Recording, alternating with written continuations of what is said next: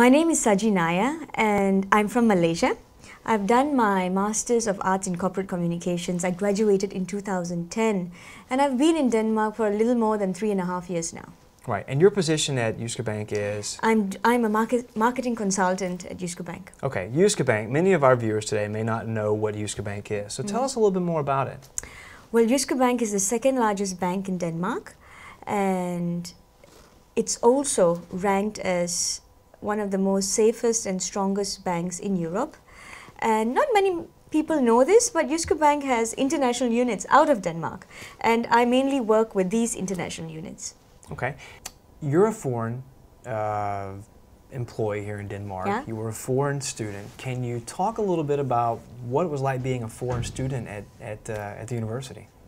I think it was extremely fun because there was a lot of different activities as well. There was a very good life, fun and work balance.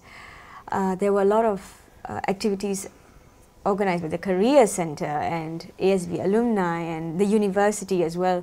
So I think, you know, when I joined ASB, I was working, but it was a very nice break to just study again and take and relax again and, you know, have a little bit of fun and learn a new culture.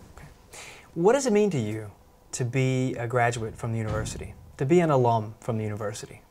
I think it's very nice that Aarhus University is ranked, you know, it's ranked Top 100. Yeah, the top 100 university, and I like that. And I think that sells, because if I'm going to apply for jobs out of Denmark, I could easily say that I am an alumni from a top ranked university. That helps a lot. And how have you stayed connected to the university since you graduated? You know, I'm a part of Connect, the ASB Alumni Social Network.